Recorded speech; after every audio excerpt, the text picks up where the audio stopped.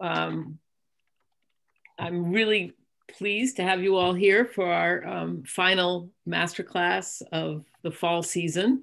And I'll just summarize the title and such, since I think we do have a new face or two. So our fall season has been South Asia, the view from Columbia, featuring our South Asia faculty in these master classes that are intended for faculty to give a kind of, maybe discussion of their most recent work, but also a sense of their intellectual trajectory, partly with the idea of allowing us to, at some level, model for graduate students what it's like to become an academic and to frame a scholarly career around a certain sort of personal intellectual agenda.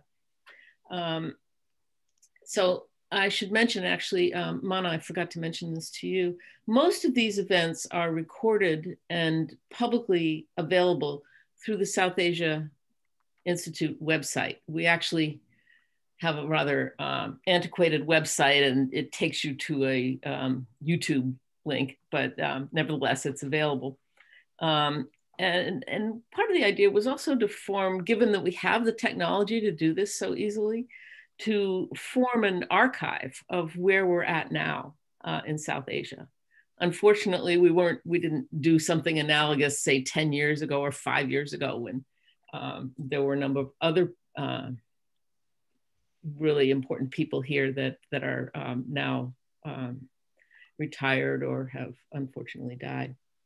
And we will continue somewhat more sporadically in the spring. We currently have Gayatri Spivak and Akhil Bilgrami on the list for spring, and as well as a new book event with Manan Ahmed, and more to come that will be announced. So today, I'm really delighted to be able to introduce Mana Kia, who came to Columbia in 2013 and is now associate professor in the Department of Middle Eastern, South Asian, and African Studies. She has a PhD from Harvard in history and Middle Eastern Studies. And she did a postdoc at the Center for the History of Emotions at the Max Planck Institute for Human Development in Berlin. Like most other South Asia faculty we've heard from, this is actually kind of remarkable this year, she has a new book, Persian Itself, Memories of Place and Origin Before Nationalism, which was published in May by Stanford University Press. I think I won't say anything about it because we will be getting to it later in the class today. So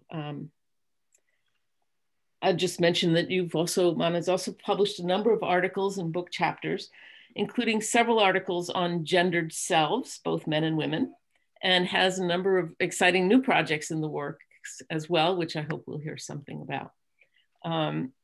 So my idea right now, instead of giving you any of the substance of it, I'll let Mana put together into a narrative of an intellectual journey, something that goes beyond the measured, perhaps empty spaces of a CV, to use an image that comes out of her book, or however you want to structure your time with us. Thank you so much and welcome. Thank you. Thank you everyone for coming, and Kathy for the invitation. So what I thought I would do is I made kind of 2 blocks of presentations. And the first will be my kind of, I framed it as intellectual trajectory / research. And then I thought I would stop and we could have a conversation, and then I'll actually talk about the finished research in the second block, the book, and a couple of things that I'm working on after that. And then we can talk about that. And I know that some of you read the sort of intro and last chapter and stuff of the book, so you have some sense of that. And so I'm happy in the second half to take more questions that are specifically about the book or the reading or anything like that. So I'm going to start by first sharing a paragraph that I wrote as part of what you have to do when you're on tenure track, which is submit review materials, and the kind of farther along you go on this track, the more people read this statement, and often it has to be legible to people that are not in your field. One of the things I always tell graduate students who make it to the very end and they're going on the job market, it's like, you have to be able to tweet your dissertation topic. It has to be some kind of short, bite-sized explanation. Then you have to be able to give a paragraph version, like you would maybe, you know, at a conference in speech. And then, you know, then you get it to the longer explanations. But those short bits are really important. And so I'm going to give you that. And then I'm going to go through and talk about kind of how I got to the end product. So I am a scholar of the connected histories of late medieval and early modern Central, South, and West Asia in the High Persianate period, which I define roughly as the 14th to 19th centuries. I focus in particular on the circulation of people, texts, practices, and ideas between South and West Asia from the 17th to 19th centuries. My work is transregional, straddling Middle Eastern and South Asian studies. It's also interdisciplinary, drawing on sources and approaches of history, literature, and historical anthropology. I make use of the methodological and analytic tools of inter-Asian, Indian Ocean, post-colonial, and gender and sexuality studies. Overall, my work engages with the ways in which intellectual and cultural milieus signify and the social relations possible within them. Temporally, I think critically about the continuities and ruptures of modernity as I think that there are considerable insights to be gained from the study of times before modernity on its own terms. I'm concerned with exerting critical pressure on the assumptions that sustain and underlie contemporary conceptual categories most often used for the study of earlier periods. Doing so allows for seeing anew those categories and meanings we take as givens, such as affiliations between people and groups across the lines of difference that we have assumed are definitive, challenging the naturalness and inevitability of present configurations in ways that are vital for finding our way forward in the world today. And just as a little bit of background, the term Persianate has been used in a variety of ways to describe the distinct political and cultural formations and their intellectual and literary corpus characterizing Eastern Islamic domains. When I began my work, Persian studies was located in and bifurcated by regional studies divisions. The domain of Persian was part of the Iranian national subset of Middle East studies, and Persian and South Asian studies was called Indo-Persian and treated separately, both from Persian in the Middle East and also from things Indic, though it's influenced by it, thus the hyphen. Although trans-regional studies are gaining prominence in their own right, these national and regional divisions are still institutionally entrenched and reflected in bodies of scholarship that seldom overlap. New critical attention is slowly enriching this conversation, but methodological nationalism casts a long shadow on historical studies that my work seeks to dispel. So the Persianate is an opportunity to think with an intermediate scale of analysis somewhere between the regional and the global. And I gained a lot of inspiration from other intermediate scales that overlapped with the Persianate, such as Indian Ocean studies, or the more land-based inter-Asian studies, which is a kind of newer term for thinking about linkages within Asia, roughly. All right, so my scholarly life began as an MA student at NYU's Kevorkian Center, studying modern Iran. I ended up writing my thesis, which became my first published article, about the history of women's rights activism in post-World War II Iran, leading up to the 1979 anti-Shah revolution. At the time, accounts of women's rights agreed on very little, except that they were royal grants bestowed from above by a Shah who either benevolently gave enlightened gifts, such as the right to vote or broaden access to divorce and child custody from dastardly mullahs. This is the narrative. Or else as part of modernization from above by an authoritarian ruler who had swallowed up all space for civil society. In contrast, I asked how and why a clearly misogynist ruler, very clear from his interviews, gave women rights he barely believed them to need or be worthy of. And how we can consider the activism of women in an authoritarian environment working within the state. For this work, I drew on published materials by various women's organizations, as well as oral history transcripts from Harvard's Iranian Oral History Archive. But overall, when I left my MA studies, I had a sense of dissatisfaction with the focus of scholarship on modern Iran, which always seemed to be about Europe and what Iranians ambivalently learned or resisted learning. So then I took some years out of school and decided to get a job. And one of the things that I did is that I read pretty widely. And I read, amongst other things, Amitav Ghosh's novels, which included The Glass Palace, which is set in late 19th and early 20th century Bay of Bengal, which is also where most of my maternal family lived. And in that book and in An Antique Land, which outlined a medieval Indian Ocean world of linkages between Middle East and South Asia, I was really electrified by the tantalizing narratives with Africans and Asians at the center. These connections told a very different story of ties, affinities, and mobilities than the more common depiction of globalization as a modern phenomena brought to Asia by Europeans. But Ghosh's vision of the Indian Ocean was extremely romantic, and he claimed that what he was looking at was dead and lost.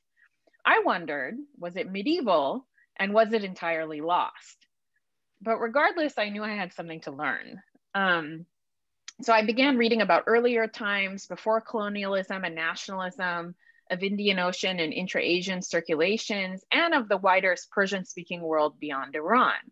And this led me to the foundational scholarship of people such as Mozaffar Alam, Sanjay Subramaniam, and Mohammad Tawakkoli. And I realized that my family's history of generations, literally hundreds of years, spent in Hindustan and Burma were part of something far older and more vast. And when I began reading Persian texts, actually from the 18th and early 19th century, and these were first travel texts and then other kinds of commemorative texts, I also saw some disjuncture with the scholarship that existed at the time. Now, this was a while ago, something like 15 years ago, and there's been a lot of really amazing work since then. But much of what I read... Can I just interrupt for just a second, just to maybe in the interest of making it a little interactive too, is that I'm thinking of back when I was at Duke, pretty kind of around the time that you were coming to these realizations. We were starting to have seminars on, focusing on oceans rather than land masses. And this is something that was starting to be in the air. So it's really interesting to hear your coming to it through a novel. I think it's great. I mean, that's how I came to it. And then when I went to graduate school, I mean, I was also one of Aung Ho's students just before he went to Duke. Right. Well, I was talking about a time actually before Aung Ho came to Duke, but then of course it was much elaborated once he got there. Actually, Karen Wigan had a sort of a funded project on Oceans Connect, I think it was called. Right. Anyway. Yeah, that ended up being a volume, I think. Yeah. I was part of those early conversations. I didn't contribute to a volume. Those university seminars where you go and you listen weekly, which some of us are here are doing. Anyway. So basically a lot of the scholarship that I was reading, my issue with it is that A lot of it evaluated the period before the rise of colonial modernity with categories, terms, and understandings belonging to this later period. And this seemed limiting to me because categories are important. And if you begin with too many assumptions, you generally find what you're looking for.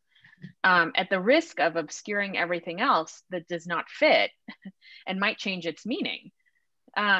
So the work I started doing was in part dedicated to clearing conceptual ground to be able to even speak about what I was interested in. And I mean, this kind of goes with what Sheldon Pollock has pointed out, which is how can we know what colonialism and its forms of knowing changed if we don't know what was there before?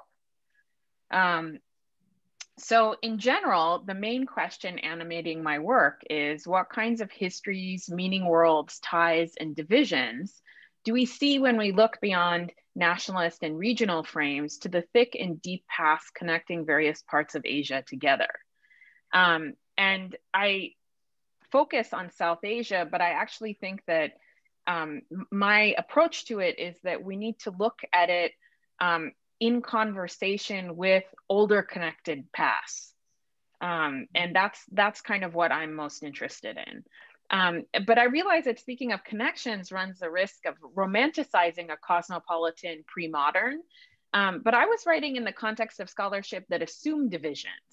And knowing what was shared seemed essential to a truly historicized understanding of what was not.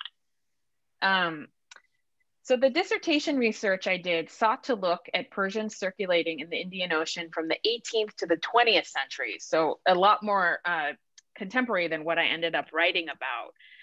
Starting from the point when Persian was still a lingua franca and the language of rule in Hindustan, but after Timurid rule was largely defunct. And I'll get to that in a minute. But during my dissertation work, I did archival research in various locations in Myanmar, India, Iran, and Britain, looking into both public and private archives, reading texts and documents, interviewing whomever I could, scanning their photographs, photographing local tombstones, buildings, processions, hearing stories and memories. And part of this research entailed visiting manuscript archives, such as the rich collection at the Khodabakhsh Library in Patna. And at the tail end of this research in Tehran, I visited the International Book Fair they have there every year and saw an array of newly published Indo-Persian texts that were increasingly demanding my attention. So from travelogues to biographical compendia, memoirs, and collections of poetry, I saw what had been cited sparingly in previous scholarship, but was now published with a critical apparatus, which would enable me to read thousands of pages of such texts together. And I'll show you the problem of reading these texts that are often very long and like really crunched little shikasta writing, and how when you have these in print editions, you can read 20 of them, right? In a way that you can't when they're in manuscripts. So within those pages, though, I found the inexplicable. Additionally, I still had no way to make sense of the more recent sources I had collected. Why, for instance, was the Shia mosque of my putatively Iranian ancestors in Rangoon called the Mughal Shia Masjid, and referred by everyone else as the Bade Masjid? Why did my grandmother, who immigrated to Iran in her 20s from Rangoon, speak Urdu? Why was their surname before immigration Kabuli? In these travelogues, I did not meet Iranians. Why were people from Iranian lands called Qazalbash in Hindustan? I had to work out the ground of the pre-modern before colonial power and knowledge began to exert dominance. There was no way to make sense of the earlier period otherwise. And I'm going to show you some pictures from some of the research that I did, which maybe will be helpful. Here.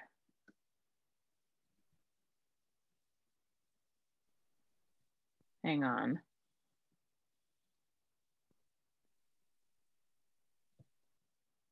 All right. These are some of the people I interviewed in Rangoon. This is the 2007-2008 period of time that I was doing research. This is here. This is the plaque for the Mughal Shia Masjid that I visited, which apparently dates back to 1854, has been rebuilt a number of times. This one in 1918 in what is the Hyderabadi architectural style. This is me geeking out. This is the storeroom in the kind of basement, the records room of the masjid. These are some of the documents, for instance, that I photographed. This is a marriage register. You can see this is clear. The earliest ones they had really were like, I think they started in about 1917, 1918. Just to give you a close-up. And I'm highlighting, the highlights also showed that I was tracing particular people through different kinds of records. This is me with the nigahban, the kind of caretaker of the masjid, who, I mean, and all these people are my relatives. It was very, very helpful to be able to go there and say, look, the first two trustees are my great-great-grandfathers respectively. And so I could, like, you know, I had a kind of instant access, which was very, very helpful. But this is Muhammad Reza Shirazi, also Mong Mong Ta. And this is the Naz ceremony. This is the grandmother and her granddaughter, and the mother was sick, and they were having a kind of prayer and sort of sofre, offering food to everybody and sort of hoping she'll get better. This is the burial ground. And these are some of the tombstones.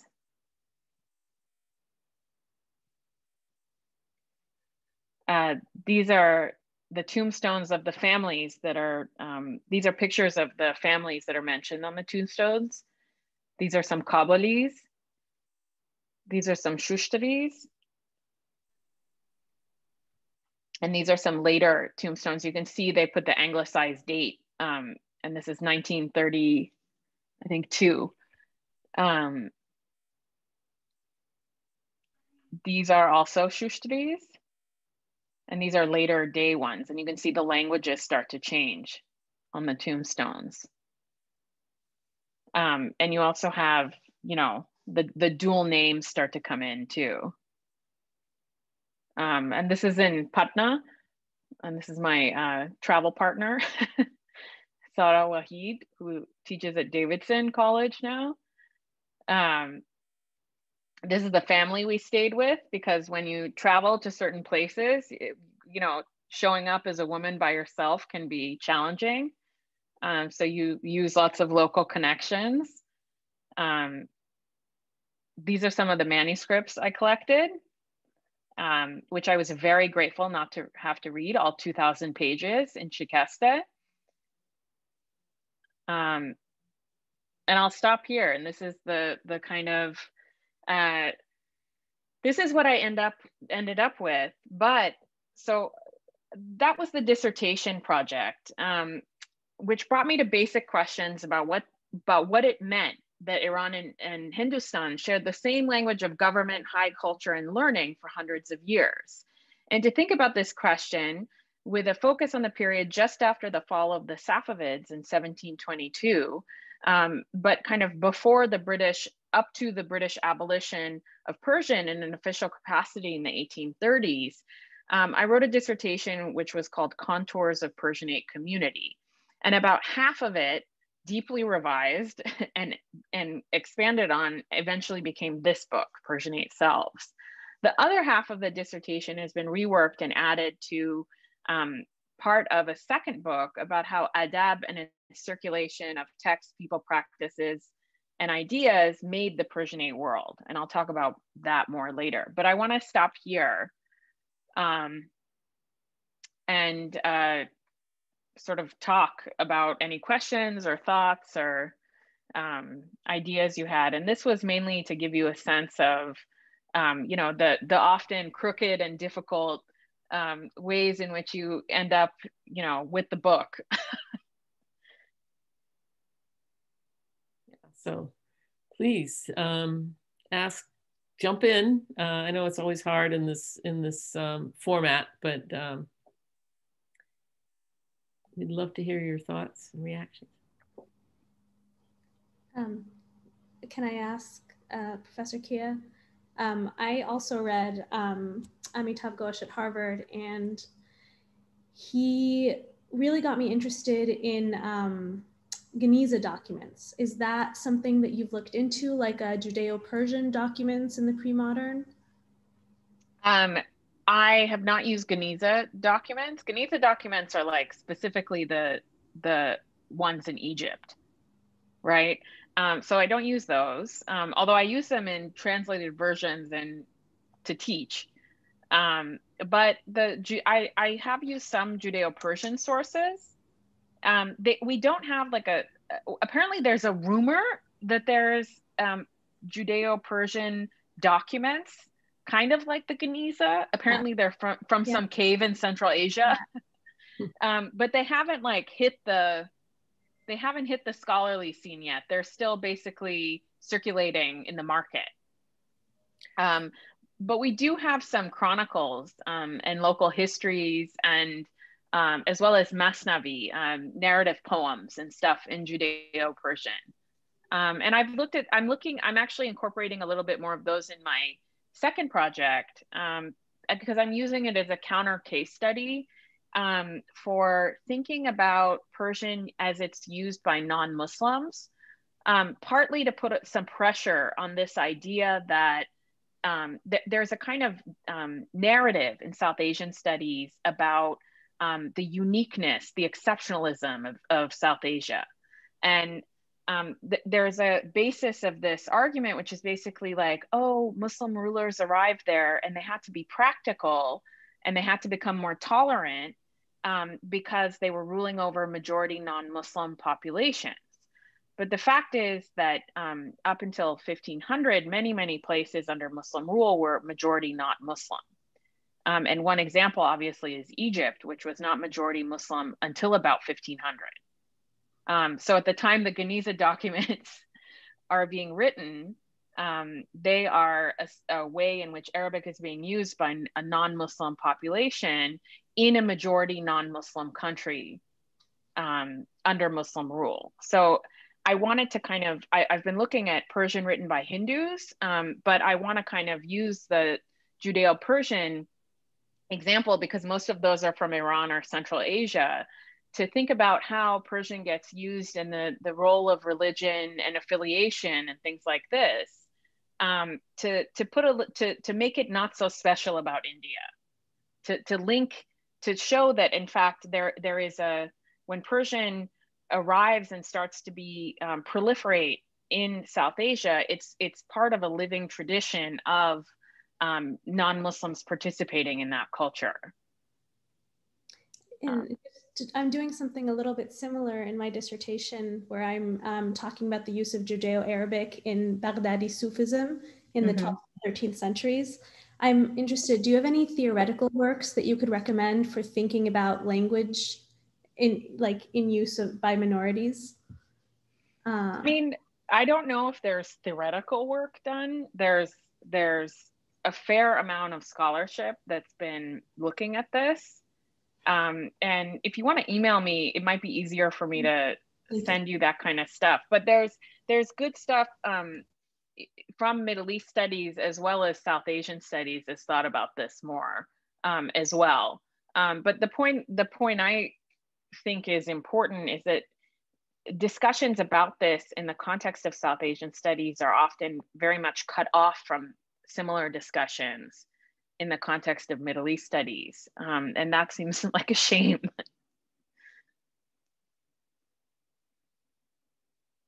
Yeah, and of course we have the issues of training in languages. If you're, it's hard to really become a master at being able to read multiple language sources in multiple languages. And, I don't know how we transcend that challenge, but.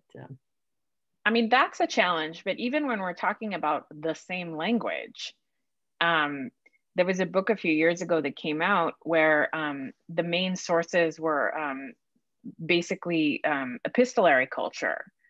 And they contained no citations from work on Iran that had used the same sources in the same period. And I found that to be a real kind of symptom of this bizarre bifurcation, right? I mean, my Arabic is rudimentary, but I can still read scholarship on, you know, stuff on Egypt and stuff on the Geniza documents, even if I can't read the primary sources myself. Yeah, and that's and of course, as scholarship moves along, we have more and more people who have consulted these sources. Presumably, there is a deeper and deeper body of scholarship where you can borrow the expertise of other people in a way that I think maybe wasn't possible, you know, a generation ago. But we do have these disciplinary divides that make it, you know, sort of keep the blinders on. I mean, I find it to be this kind of boundary of regional studies where, you know, when you exit the region, it's like stage left, you know, and not all topics, that's not appropriate to all topics, right? Like that ends up producing a particular view that requires amputation.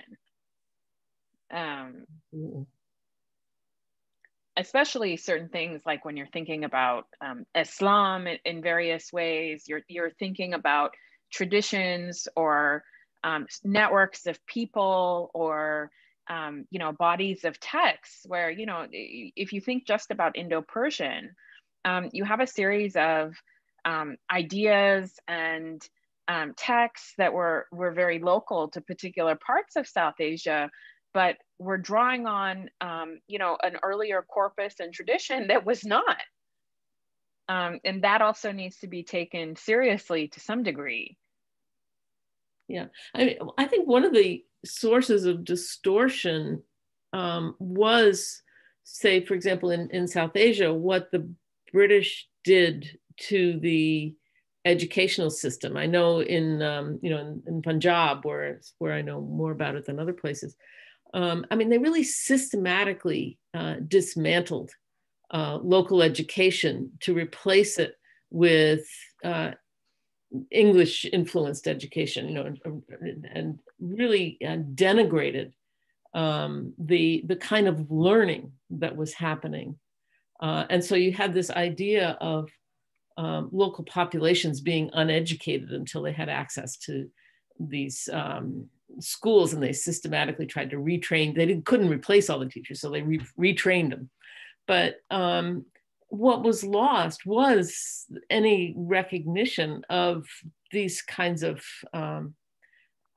networks of scholarship that really were not locally delimited or even regionally delimited.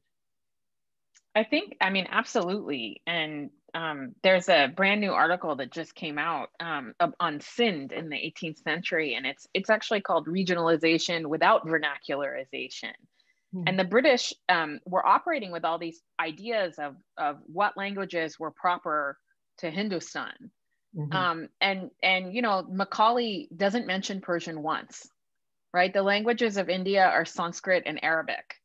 And then there's a bunch of vernaculars. And Persian doesn't fit in that sort of model of the scriptural and the local, right? The authentic. But I actually think that there has been a real endurance of these particular ideas of nativeness and what is proper and indigenous that you can see in scholarship too. And I mean, not to single her out, but I remember having this amazing conversation with Farida Mir, who wrote the book on Punjabi. And she was looking at the Hiranja story, really kind of starting with Varis Shah, who produces that as a Masnavi, right? He produces a Khamsa in Punjabi. And Hi Ranja is one of those stories, but included in the Khamsa is also a version of Layli Majnun. And she doesn't look at that because she says that's not local to Punjab. Right? And so these kinds of decisions that get made, Varis Shah wrote a Khamsa. And he decided to write in Punjabi a version of Layli Majnun as part of that. Now, obviously, that's a nod to an older tradition. And by that point in South Asia, people were producing Khamsas, which are groups of 5 narrative poems, you know, on the model of Nizami, Amir Khosrow, Jami, and numerous others, but like taking out, you know, and even those older kind of more classical writers hadn't all reproduced the same 5 poems. And so Varis Shah was part of this tradition, writing in Punjabi and bringing in, you know, a more local story. But that doesn't make Layli Majnun any less part of Punjab, right? Except a certain kind of idea of what's proper to a locale and what's foreign, right? Yeah.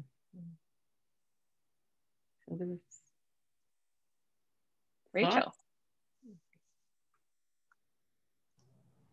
I have 2 questions. Thank you so much, Mana. It's very interesting to hear all about this.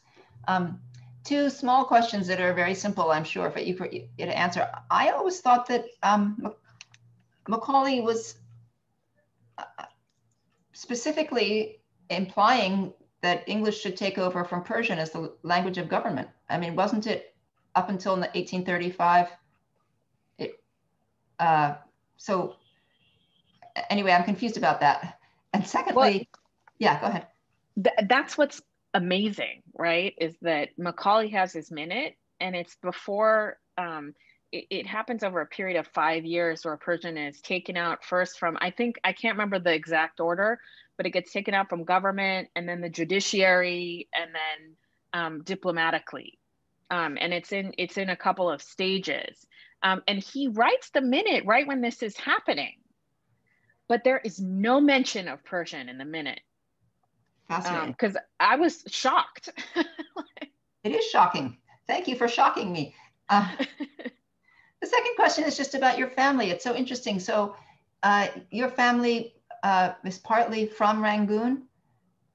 Both of my maternal grandparents were raised in Rangoon, and they were 3rd and 4th and generation of people who had arrived there. So they were, what was the, tell me about the context in which they went to Rangoon. I mean, like Ilana, I'm aware of the Baghdadi Jews who settled in Rangoon. But I'm just very interested why they went there and what their context was. I mean, it's really part of a broader history. And, you know, the British took over Burma in 3 stages, like starting in the early 19th century. But that entire Bay of Bengal area had been in contact with Hindustan for a while. So some of the families that I talked to, they had already been there before the British. There was a family of Shirazis who were lamplighters in Mandalay, and they were commissioned by the Burmese monarchy to kind of light all the lamps in town around the palace. So there were people that were already there, along with certain kinds of Armenian merchants. You know, so this is part of an older kind of merchant and a diaspora that had been there before the British.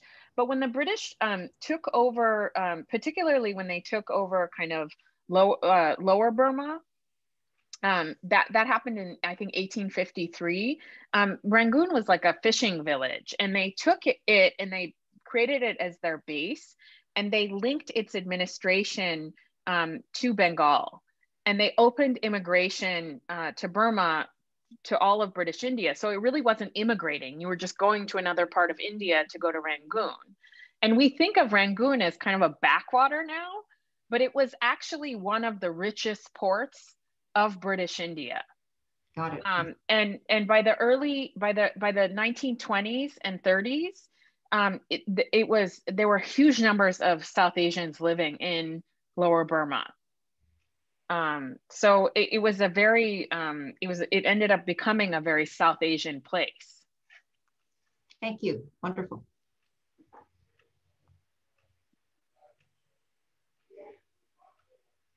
Should I continue with the book?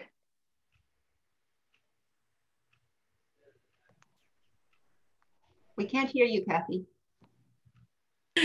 Yeah, sorry. I have some noise in the background, so I keep muting to be sure it doesn't bleed in.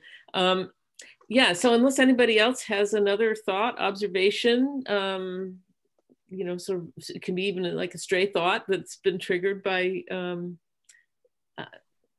yeah, Arundhati. Hi, Professor. I have a question. Oh.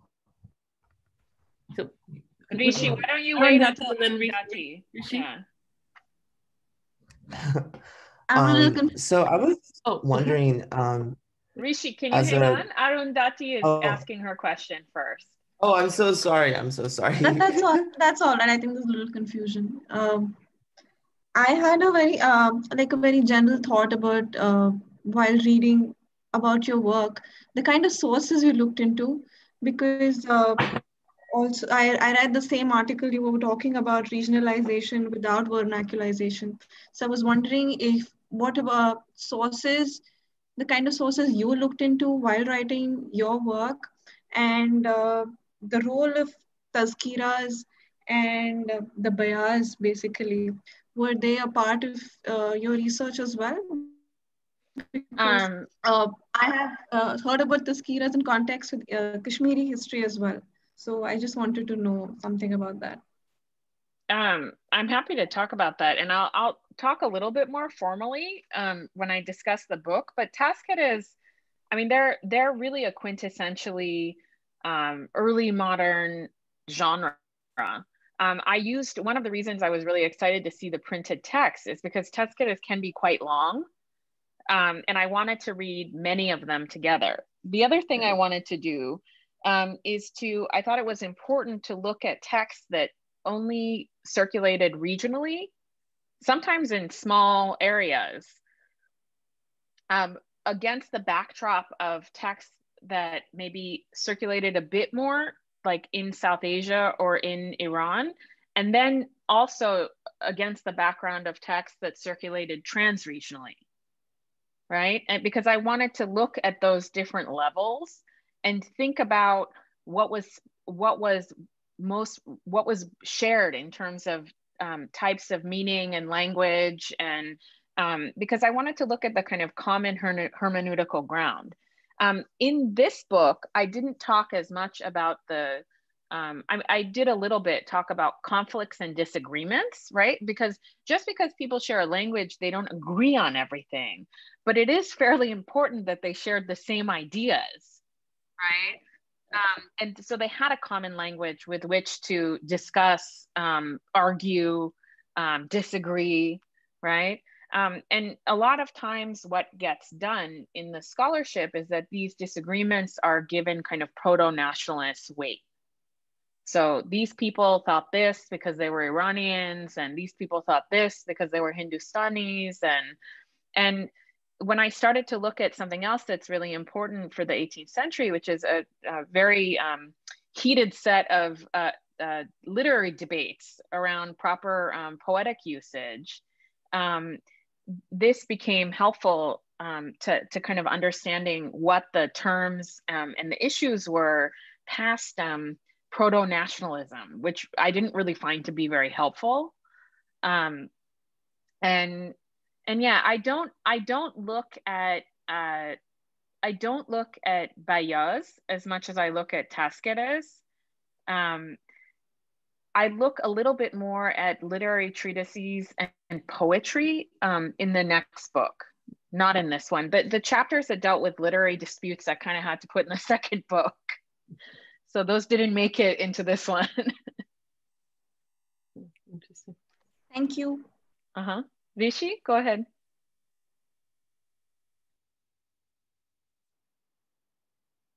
Hi, sorry about that. So my question, I've just been studying a lot of contemporary Bangladeshi politics and Pakistani politics. And one of the issues leading to the second partition and the creation of Bangladesh was this belief among the Pakistani military that, and a lot of political elites, that the way that Bangladeshis practiced Islam uh, was fraudulent, right? Because they're incorporating syncretic Hindu traditions, Hindu ways of worship, and all of these things. So I was wondering, how does this whole history of religious syncretism in Bengal play into how the Favids and these different Persians were thinking of adab? How are they kind of engaging with these different cultural and religious forms of worship while also kind of operating within this trans-regional idea of, aesthetic and ethical conduct? I mean, that's a pretty big question, but I think there's two tracks that usually one can go down. One is thinking about, and this has been done in some of the more recent scholarship, some of the translation projects that have gone on in the earlier period, where Muslims have basically been interested in trying to translate from various kinds of Sanskrit knowledge systems, right? Now, one of the things that I think is important to looking at that, is the fact that Persian already had an apparatus for this, which was kind of most closely developed in the Mongol context, where they were trying to take in everything from Chinese medical knowledge to Mongol mythological and historical traditions, and trying to incorporate it into Persianate knowledge. So that's one way. The other way is that some of the people that I interviewed and some of the practices that I heard about, these people that eventually became marked as Irani and migrated back to Iran, some of them went to Pakistan also, that were Mughals, or like those pictures I showed you. For Muharram, one of the things that they do, and I even saw a more recent video of it, as well as hearing about stories about how this was done in the early 20th century.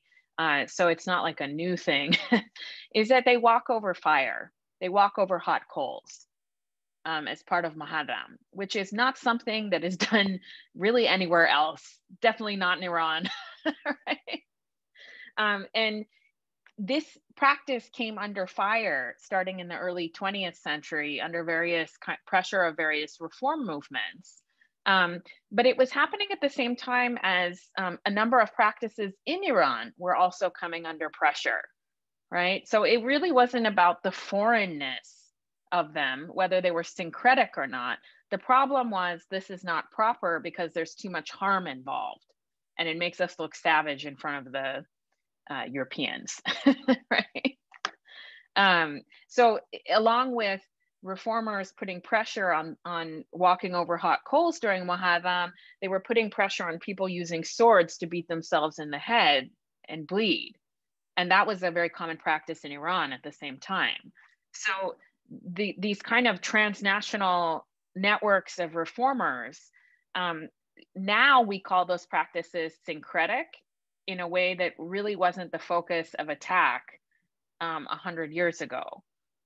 I don't really know how to answer your question any other way, because it's a very big one, but there are various different ways in which interaction and incorporation took place. And this practice of celebrating Muharram by walking over hot coals was understood to be totally Paka Mughal Shia practice. It's okay. Like it was not an issue. And they had their own mujtahids trained in Arab and all of that.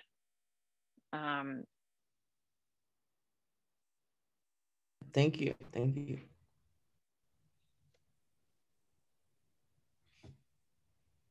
Shall we move okay. into the next phase? Sure.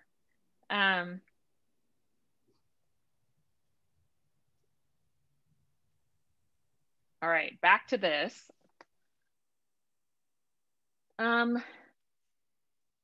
I don't know how much, I'm going to assume I don't really need to tell you about Persian and its kind of history, because I'm assuming you've read at least the introduction of the book. But I think that the point that I make about Persian, besides its kind of status as a transregional language, is that a set of, because of the form of circulation of people, texts, practices, and ideas, and this is particularly in the form of stories, as well as the more rarefied textual traditions, this corpus imparts a set of sensibilities. And I locate this in the concept of adab. But I also argue that Persianate sensibilities had to be acquired because one was never born with them. So Persians thus become a kind of person who had received a particular form of basic education that imparted the Persianate, through which they understood and engaged with the world. So Persian was a textual corpus whose encapsulated meanings also lived and circulated orally in stories and in verse for broader audiences. So Persians become the possessors of the Persian language. They learned adab through its verses and stories, which means they learned how to behave at appropriate moments with gratitude or generosity when it was called for and towards whom. So adab was the proper form of things, of being in the world. And this concept is basically glossed as proper aesthetic and ethical forms of thinking, acting, speaking, and thus of perceiving, desiring, and experiencing, and locate this as the kind of providing the coherent logic of being Persian. And what was proper to one context was relational, which means that it could be inappropriate in another context. To learn these forms, to identify their appropriate moments, and to inhabit them successfully was to be an ideal Persian. Now, not everyone was ideal, but through their longing for it, people could belong. And this is where things like hierarchy and proximity come in. So the kind of point that I want to make, and here, let me move to here. That's the cover of the book, and this is the picture that it's taken from, which is an illustration of Humayun, Babur's son, and Tahmasp, who's the second Safavid Shah. And this is a picture of their kind of famous meeting when Humayun flees to Iran, and Tahmasp receives him and kind of gives him military aid, which is how he ends up kind of reconquering Hindustan. And this is the event as it's commemorated in the Akbarnameh. And I thought this was an interesting thing because that's supposed to be Tahmasp's capital of Qazvin in the back, but it's in Indo-Persian text, right? And it's an event that I talk about in the book, which gets memorialized over and over and over again for hundreds of years as the basis of a certain kind of understood relationship between Iran and India, and between specifically the two dynasties. So this is the map from my book, and this is the map you're maybe more used to seeing. My book isn't the story of empires, but here's the political state of things in 1700, one which is more likely familiar to you. And my book in particular is really about the 18th century. I don't want to give you too much of a sense of, this is Safavid Iran, the historical context, and this is kind of what happens to Mughal India by 1770s, right? What you see is the rise of regional kingdoms. And amongst these regional kingdoms, you have Hyderabad, I mean, that's Awadh, and Bengal, which eventually gets taken over by the British. So they become one of these regional successor states, or attempt to. And This is the map I use in my book, which is one without political borders, which I think was appropriate given the flux in politics, but also because I wanted to tell a story where political determinism was suspended, to bring another kind of picture into focus. So the book presents an argument about what place and origin meant for Persians across Iran and Hindustan in the 18th century. And specifically, I outline how the expansive and multiple notions of place and origin allowed for a range of possibilities of collective affiliation, out of which pre-modern Persianate selves grew. And I bring together works usually understood as separate genres, biographical compendiums, travelogues, histories, memoirs, and poetry, under the heading of commemorative texts based on their shared imperative of commemoration, as well as common forms and features. The same overarching logic of diversity, of difference legible as coherence, governed the range of possible conceptions of place and origin. And ultimately, I argue that multiple places and origins, a diversity understood as necessary and proper, constituted a range of Persianate collectives and their selves that crossed modern boundaries. So this means that pre-nationalist Persians were from many lands, religions, occupations, social locations, and even genders, though these boundaries possessed aphoretic rather than categorical distinctions that require reassessment of their historical meanings.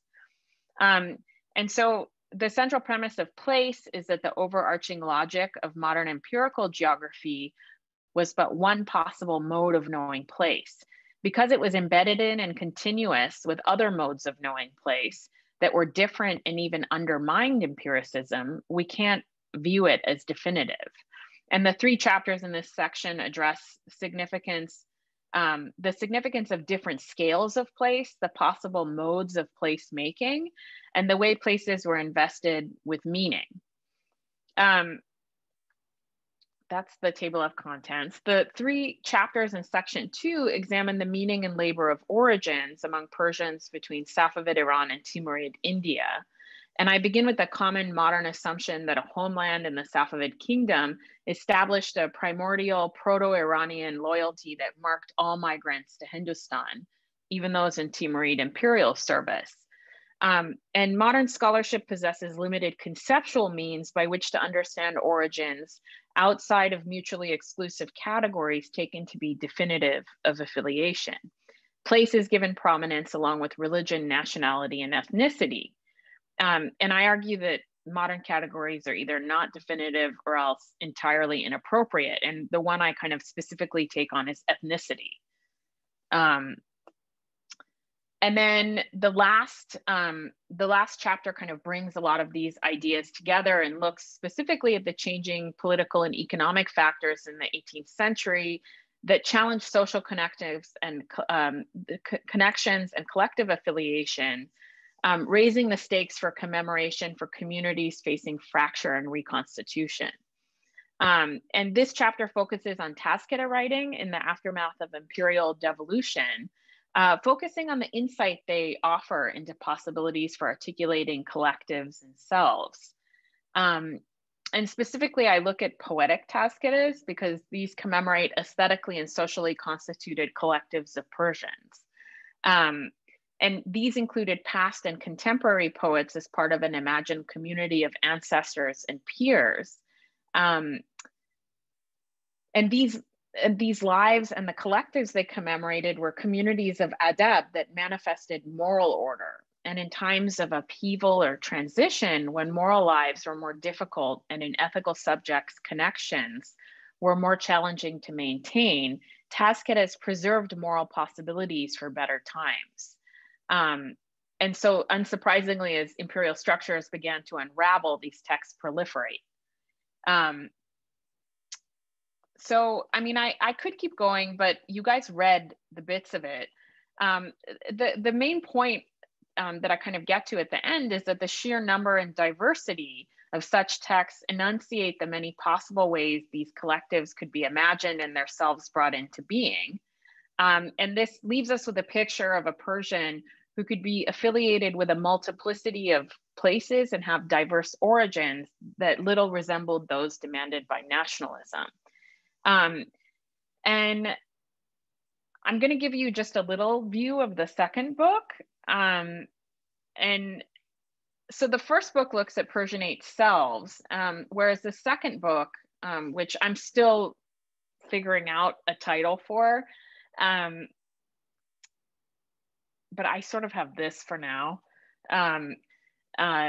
Sensibilities of Belonging focuses on adab as the cultural infrastructure of the Persianate world itself.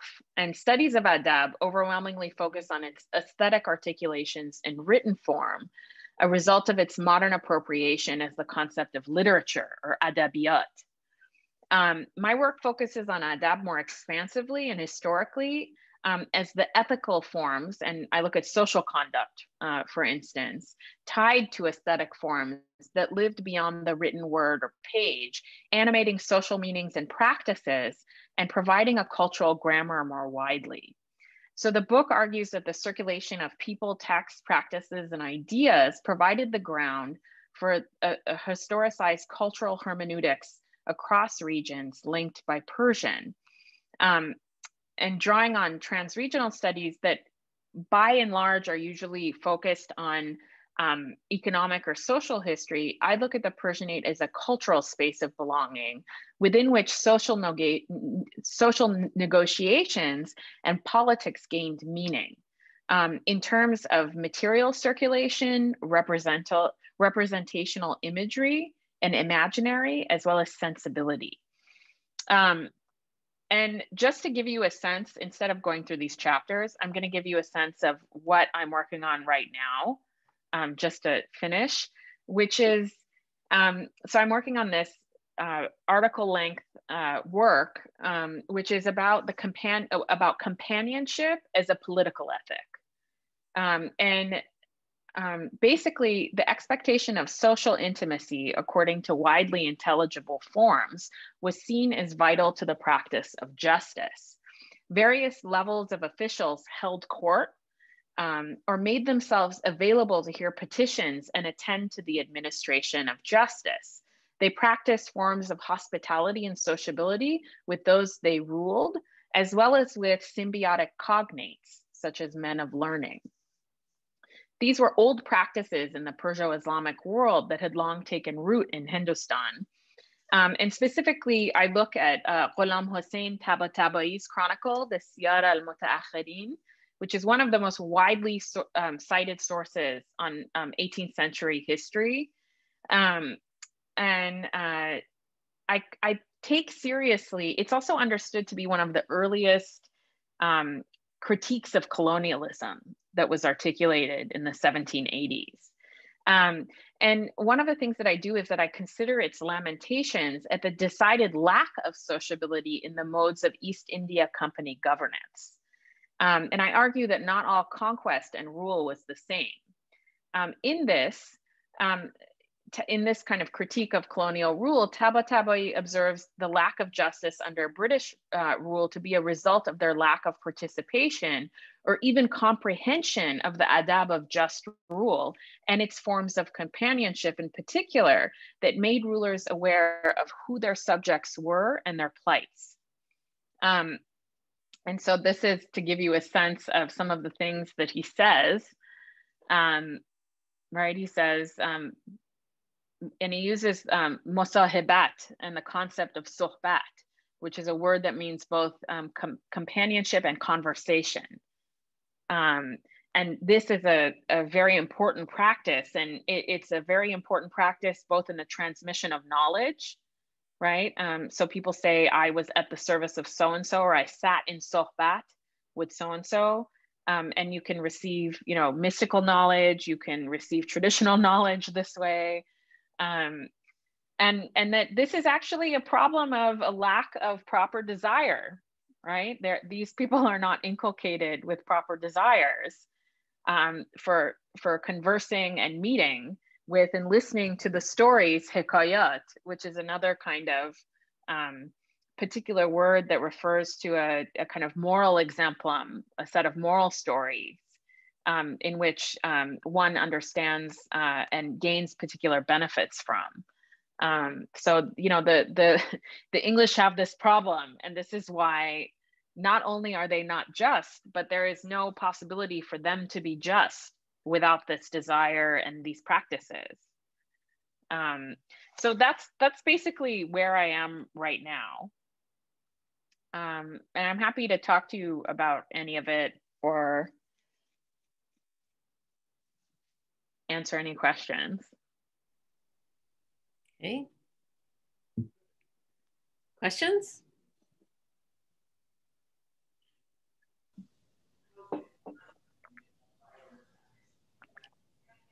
Well, I have one thought just to get things started. And this is actually going back to Persian itself. You know, and you're very sort of conscious of the concepts and categories you use. And of course, adab is, pardon my Urdu pronunciation, is a, you know, a sort of a key organizing concept. But I'm wondering about the self, what you do with, or where that's coming from. I mean, basically, I found this to be a very vexed concept, and people have written about poetic personas and things like this. And one of the most striking things that I've read, you know, we've all read about how the, you know, individual, sovereign, autonomous self is like an enlightenment category and blah, blah, blah, right? And so how do we write about selves and other how do we write about individuals and individuality in other times? And for me, a very interesting book that I read was Jan Goldstein's book. God, I'm blanking on the title now. But she works, it's a book that came out in the early 2000s that was basically about, she's a kind of intellectual historian, and she looks, and social historian, and she looks at the concept of selfhood in French history. And she actually shows that even in the beginning of the 19th century, this is not the dominant way in medical and social and political thought that individuals are thought of. And so, yes, the post-revolutionary self, that's exactly it. And so this idea of the interiorized autonomous self, it's not really until about the 1840s that this becomes dominant, even in France. And so this idea that this is the Enlightenment self, I mean, that's a kind of hyper-real idea. And so the question for me became, what are we looking at here? And the argument I kind of came up with is that selves come into relief out of collectives, not the other way. Like selves aren't these things that already exist, that, you know, either elect to or are inducted into these various collectives, right? And the kind of self-making that started to become clear in the context of these texts and these commemorative articulations were that these were selves that came into being through and always with other people.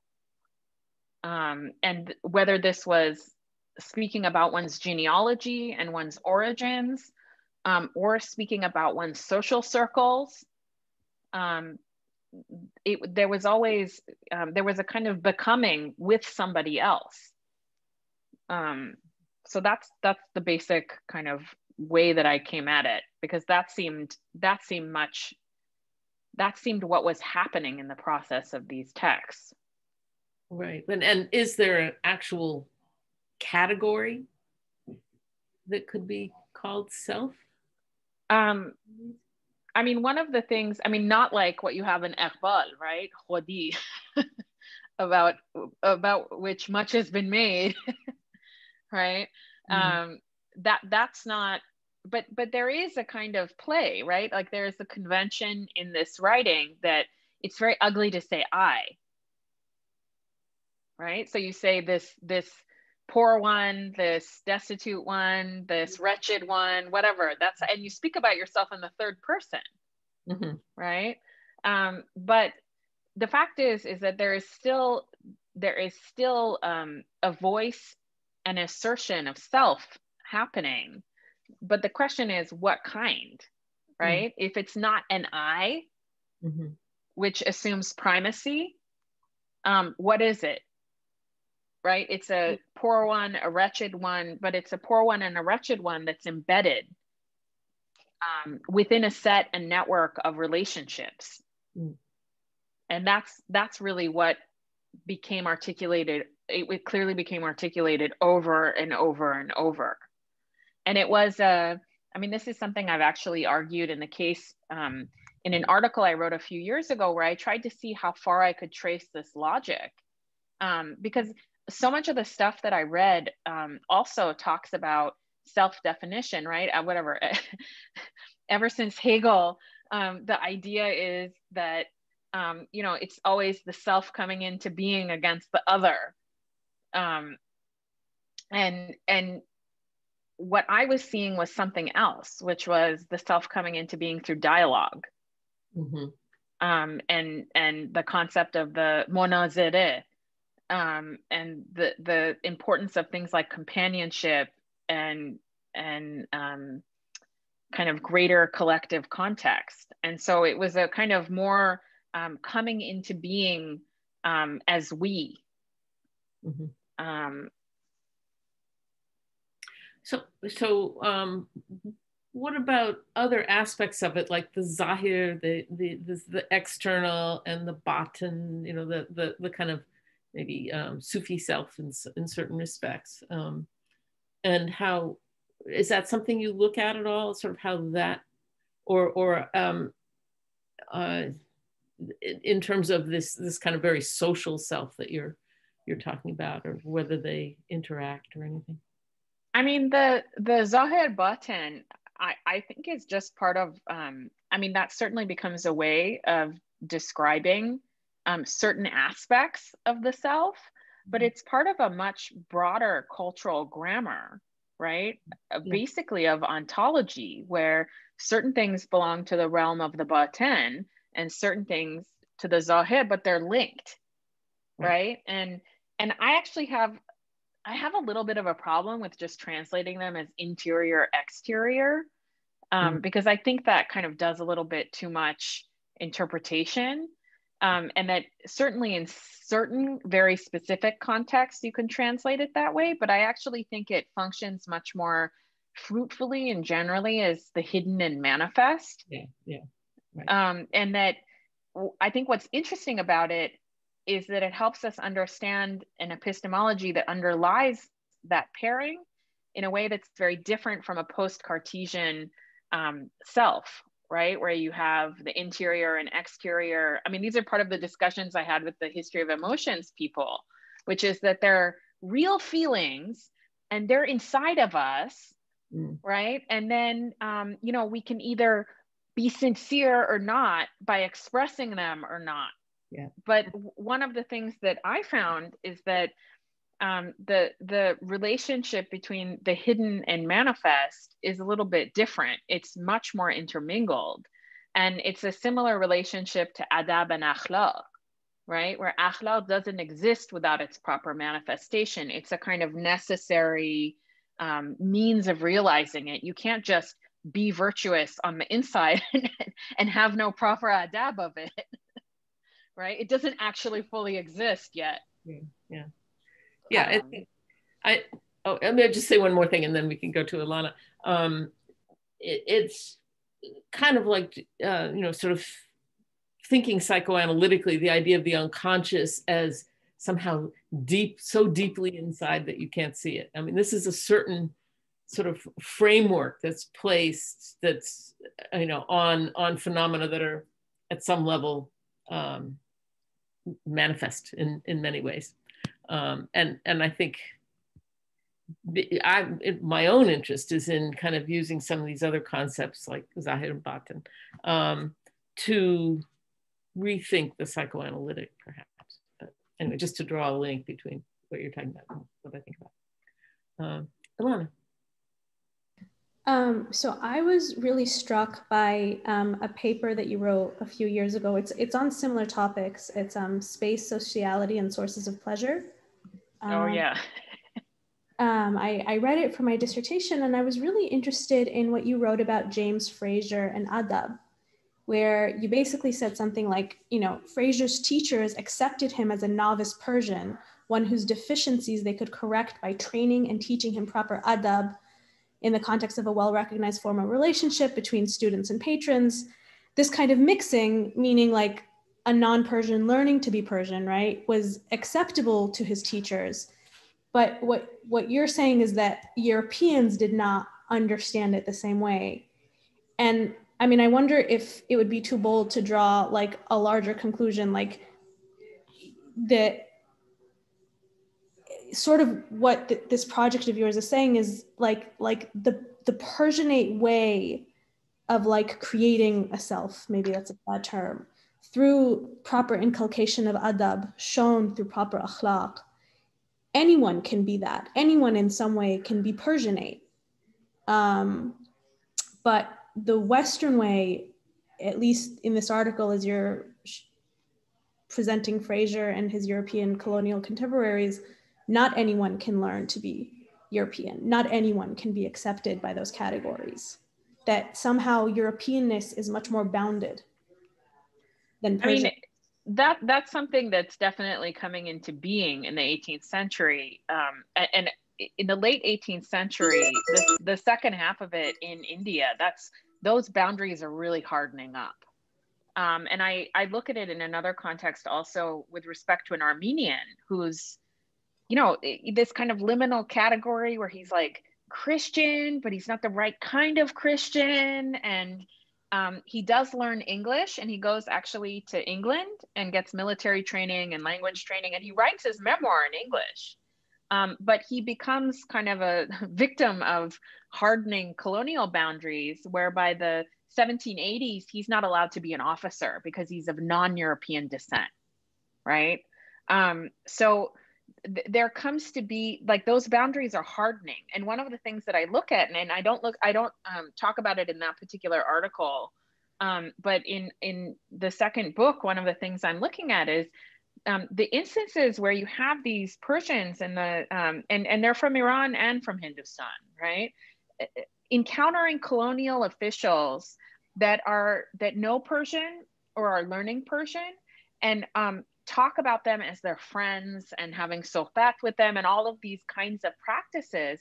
And then looking at the ways in which these British officials also call them, like how they call them and how they understand their, like there's a particular idea of what the reciprocal benefits and privileges of those kinds of relationships are amongst Persians that don't get shared by the British that they're interacting with. Now, the British have their own idea of friendship, right? So they're using particular words to describe the people they're interacting with, but what that relationship entails is undergoing a set of understandings with respect to public and private space, politics versus personal relationships, right?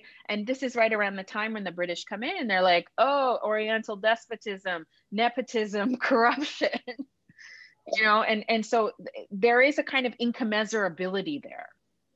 And I think that's an important thing to kind of think about, because it's not that there aren't failures in relationships amongst Persians, but they're understood to be failures that have to be explained away. Whereas for the British, they don't have to be explained away, right? There's not even a problem.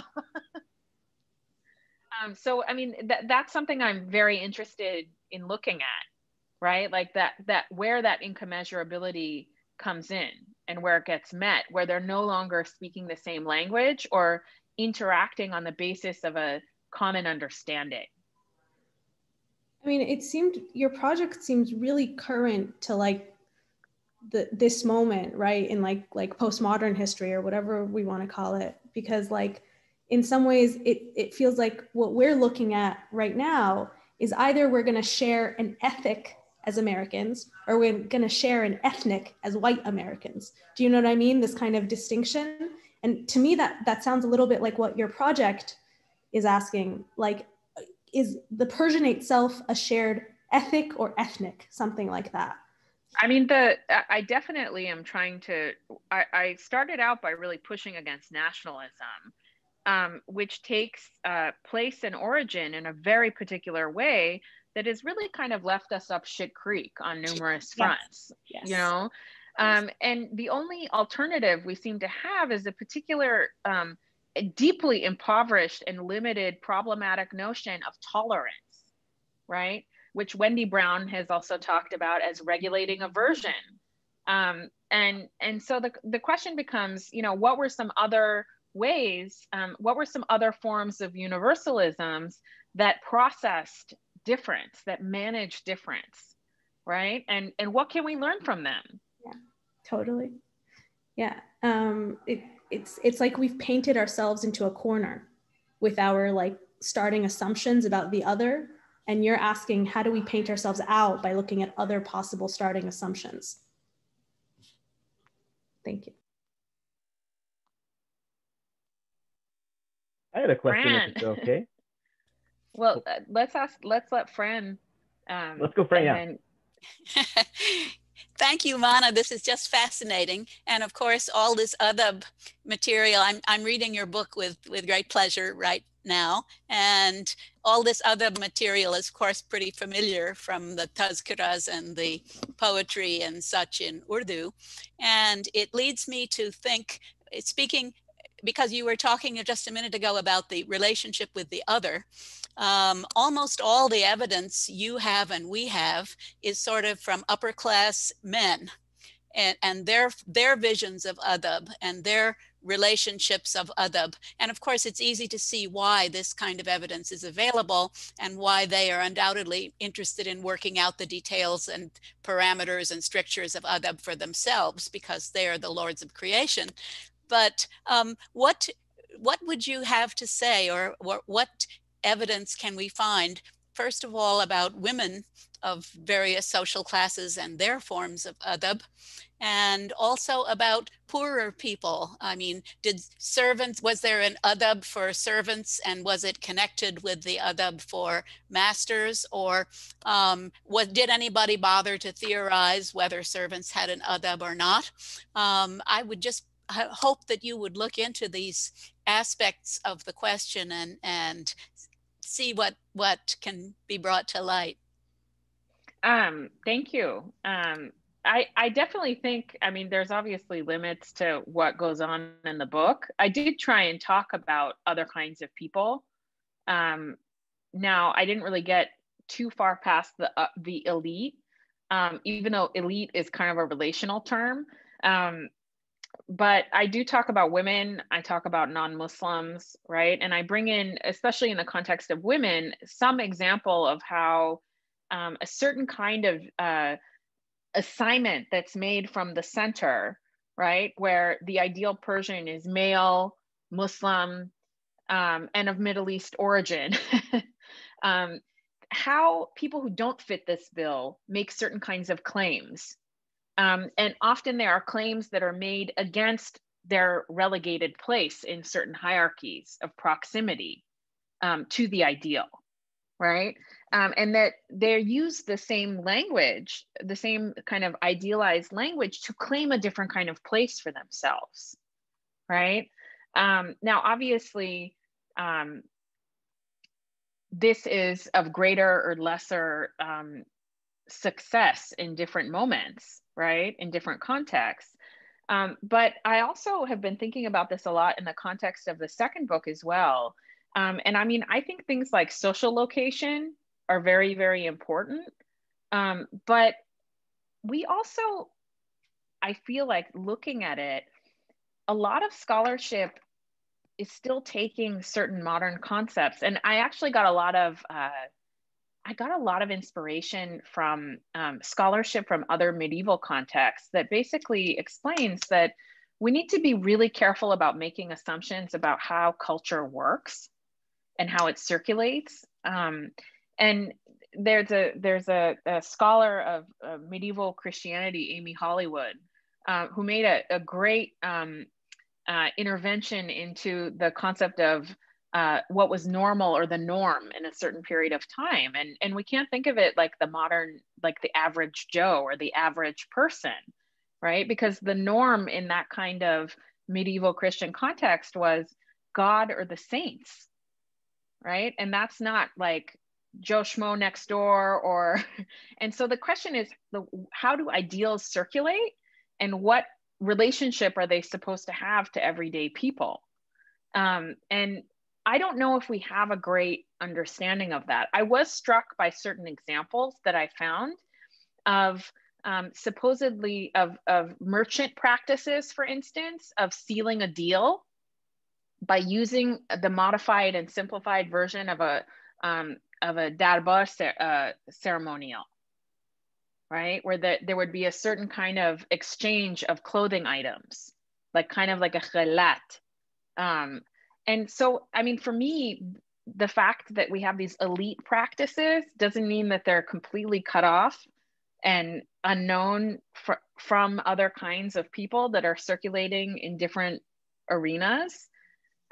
So in the second book, I try very much to think about the limits of the Persianate and how far it can go and what happens to it in certain contexts when it does go. But this is obviously a lot harder to get into. And I basically bracketed anything that was gonna take way too much time for after tenure track. As a practicality, right? When you're on a clock trying to get to the end of a degree or a different kind of clock, you also have to be practical about what you can manage to do. Yeah. Okay, we have, I think we have Quinn and then David. Hi, this is great. Thank you so much for this. I'm learning a lot. My question is pretty simple. I was just going to ask if you could say a little more about the inculcation of proper desires and what are the kinds of things that might impede that inculcation. I'm working on an ethnographic project in Lucknow and I'm focusing on money as something that, as a force that acts on people and corrupts desires and that kind of thing. So I've perked up. Especially all the other. That's a great question. I mean, the context you're looking at, so mine is quite different, but that was why that was what motivated the question. Right, but this idea of power and wealth, worldly power and worldly wealth exerting a corrupting force is a very old idea, and it's definitely sort of treated and discussed from lots of different angles in some of the kind of very basic texts of education starting from day one. Obviously your context is different because this would have been in a pre-capitalist context, even though there's still such things as worldly wealth and power. And I guess the challenge looks very different in neoliberal kind of context. Right. And so the question becomes, I think first of all, historicizing, because the text that I'm thinking of is Saadi's Golestan, which actually in multiple places talks about the relationship between power and wealth and even the proper way in which one must have wealth. You have to spend it in particular ways, right? Mm-hmm. Or else you're kind of holding it in a bad way. And so the question becomes, so this is a text that's written in the 13th century. So when people are reading it in the 17th or 18th century, right, a lot has changed, right? First of all, first and foremost, you have the basic monetization of North India, right? Like that's something like people are actually handling money. There is a certain kind of prestige as well as fraughtness with which power and position are shifting. And there is an urgency to certain kinds of morals around its seizure and practice, particularly in 18th century Northern India, for instance, right? So then the question becomes, how does a text that is talking about these issues get read in that context, right? And I mean, some of the ways that I was able to think about this is to think about contemporaneous commentaries on the text, or else the way in which those aspects of the text were invoked and cited and used in discussions in a particular setting, right? As well as how those discussions linked to broader ideas of what was at stake. So it's a way of thinking about the way timelessness is reiterated in time, right? Like a timeless idea is reiterated in time.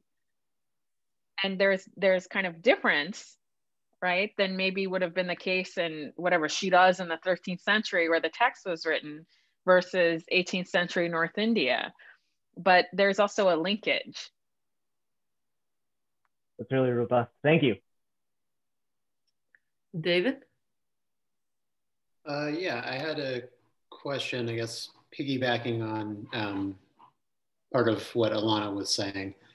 I'm wondering about this hardening you talked about, where you said the sort of possibilities of selfhood sort of change, and you have these harder borders. I'm wondering to what extent it would be right to just, forgive me if this is banal or stupid, it would be accurate to call that hardening race, right? And how does that enter into what we're talking about here? Well, yeah, I mean, definitely certain things are, I mean, the hardening is the hardening amongst Europeans, right? And particular British ideas about who could be part of their project and how.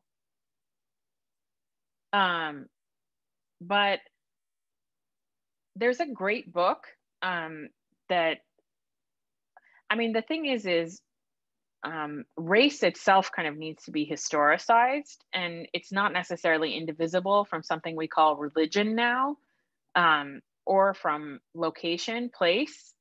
There's a great book, I think, that I got a lot out of that helped me think about it. And it's by, God, I'm blanking on her name, Roxanne something. It's called The Complexion of Race. And it specifically looks at late 18th century ideas, British ideas of race, the way it's used. And it finds that it's not modern race yet, right? It is also combined with things that we understand as culture, such as clothing habits and other kinds of practices. But there is a certain, and so there is a way in which you could change the color of your complexion through the adoption of these kind of habits. But when the British in the end of the 18th century are in India, that experience begins to really create the ground for what comes to harden into something that's more recognizable to us as modern race. Yeah, so I guess to be clear, I'm asking sort of, I'm asking you to help me think through this, because this is something that I am thinking a lot about, right? Is the way in which, exactly as you said, right, race emerges in this particular moment. It's not just sort of a fact, of course, waiting to be discovered. Mm-hmm. But the way that this emergence also then produces different ways of thinking about the self and the possibilities of being a self, right? And it sort of sounded to me like part of what you're getting at here is a kind of more, I'm not sure what the right word here is, let's say like dispositional notion of selfhood or something sort of disappears once this kind of hardening, once this kind of, whatever we want to call it, pre-race race or whatever starts to appear, right? Because, I mean, yeah, sorry. I have to say, I can't really comment on the history of British evolutions of this idea. I do think that some of the stuff, Anna Bryson's written about this, and some of the stuff she writes about is the way in which manners become devalued in the British context, right? And that comes along with the critique of decadent court culture. And it's also about a new obsession to do both with political events, but also with certain intellectual developments, a certain kind of obsession with the concept of sincerity, which is predicated on the mind-body split that takes hold, right, through Descartes and others. A way of thinking about a difference between some kind of genuine interior place and how you act. And this kind of growing emphasis over the 17th century with sincerity ends up, I mean, there's a lot there. I'm not any kind of expert. Like, I've read some stuff on it that helped inform my own thinking, but that's a kind of question of Britishness. I do think that you already have, by the time the British show up in India, you have a different idea of what it means to have forms of companionship with one another. There is a set of formally recognized modes of relating to different people based on social location, occupation, etc., that is part of Persianate adab, that includes understanding particular relationships according to privileges and obligations that the British don't share, and a number of things prevent them from even wanting to really kind of understand, let alone embody. And this becomes hardened into a set of practices and interdictions that come into being through early colonial rule. I mean, that's kind of the best I can give you. Can I follow up on that and ask, what are some of the assumptions that the British are making that stop them from like even wanting to be a kind of Persianate self? I mean, part of it is, I mean, I'll give you a very easy example. Part of it is just, I mean, we've read from Muhammad Tawakkoli, for instance, right? He's written about Orientalism's genesis, amnesia, and about how all of these experts in the 18th century who were trained in whether it was Sanskrit or Persian or whatever, they basically erased their teachers and their collaborators. And that's just, you know, there's this kind of idea and separation between the professional and the personal, the political and the personal, where, oh, this person was really nice and he taught me these things, but I don't know him anything. Right? And that wouldn't have worked, or we're friends and this person, you know, is in my employ, but when he needs help with something like this, oh, sorry, I can't, my hands are tied. You know, there is a kind of separation that happens between different kinds of spheres for the British that are not part of Persian understandings of those relationships. And so that's where the disconnect happens.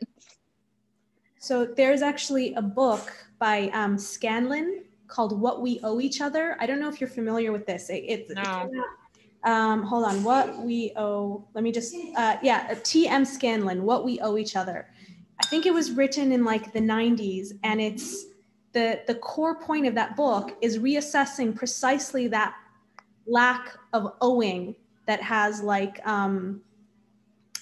in his way, like disfigured Western relationships.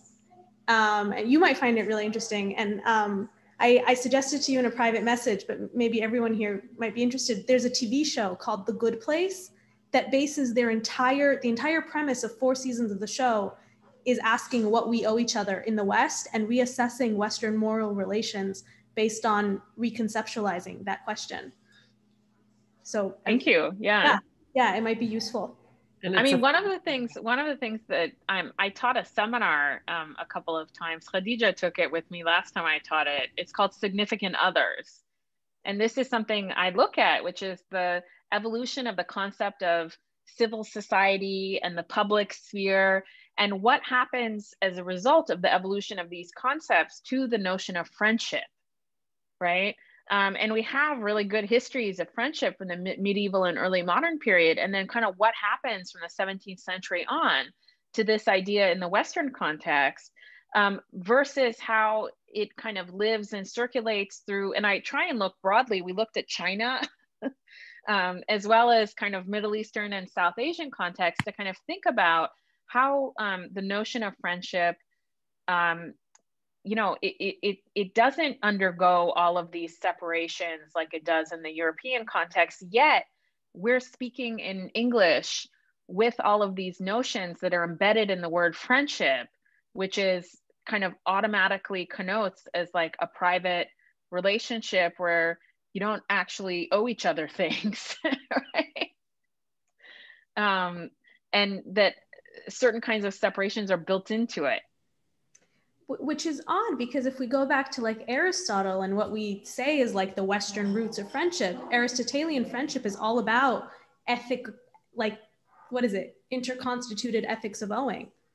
You know, we owe our friends certain ethical duties in the Nicomachean Ethics, you know?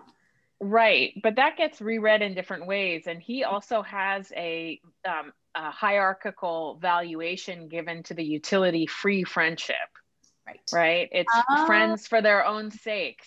And when you read the Islamic and especially the Persian articulations of this, that gets refigured. And that's important, right?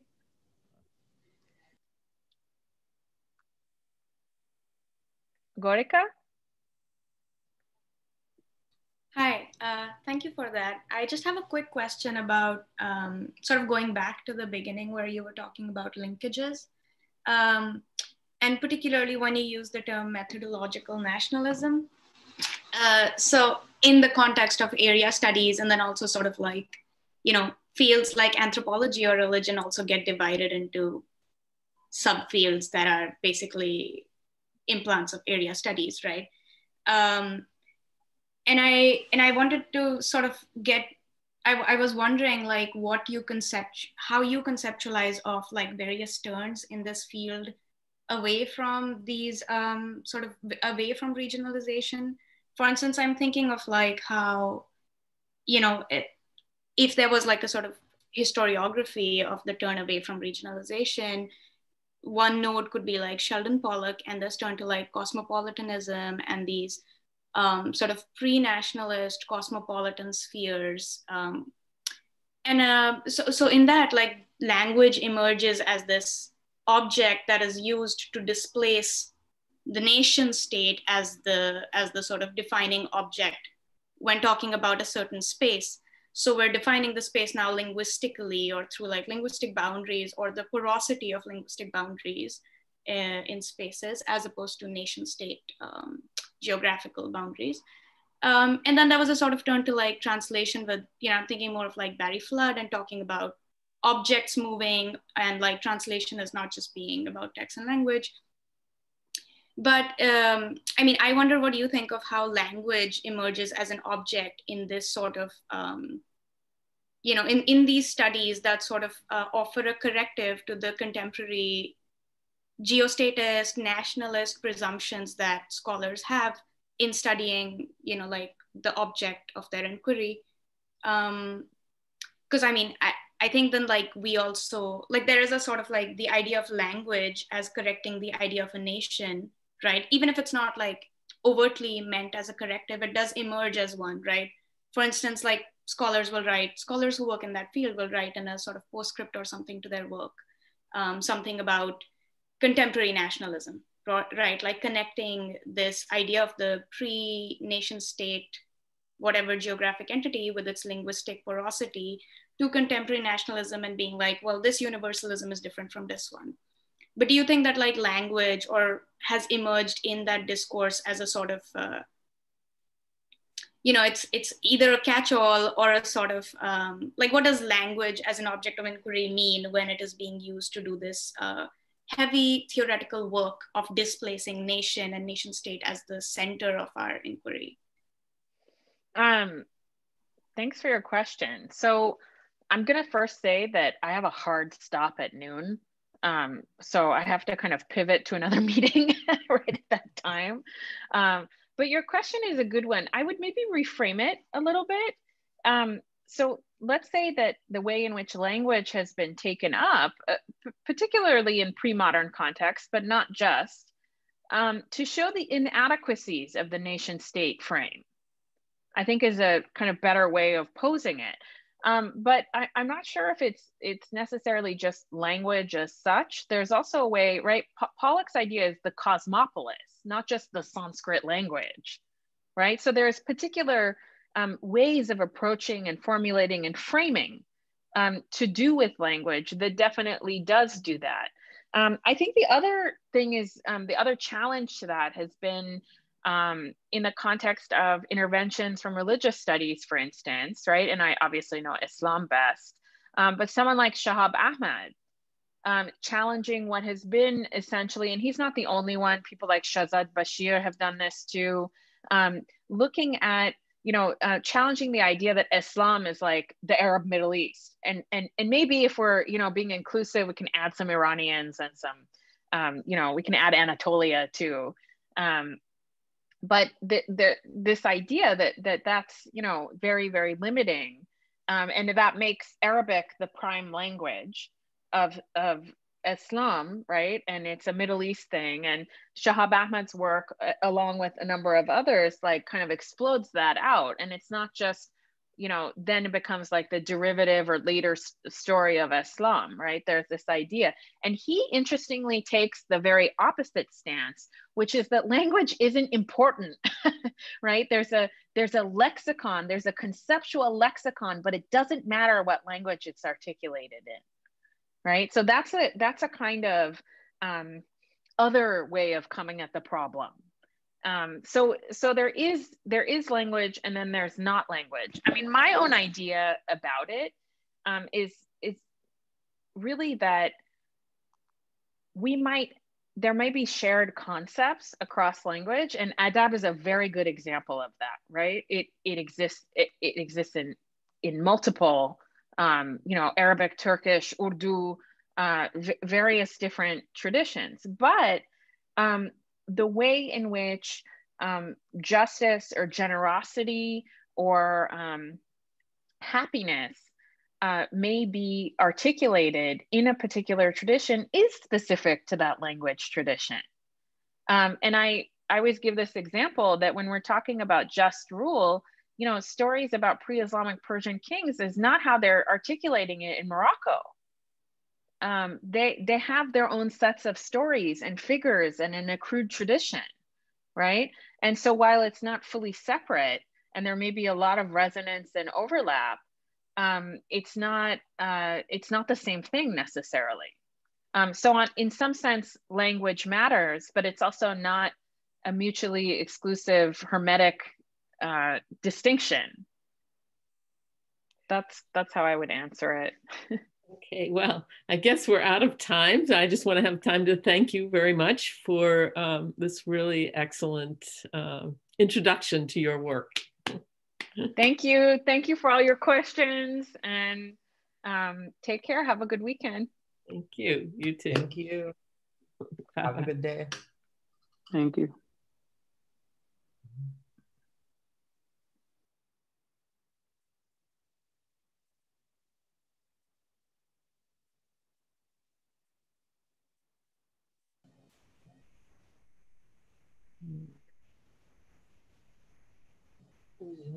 Oh.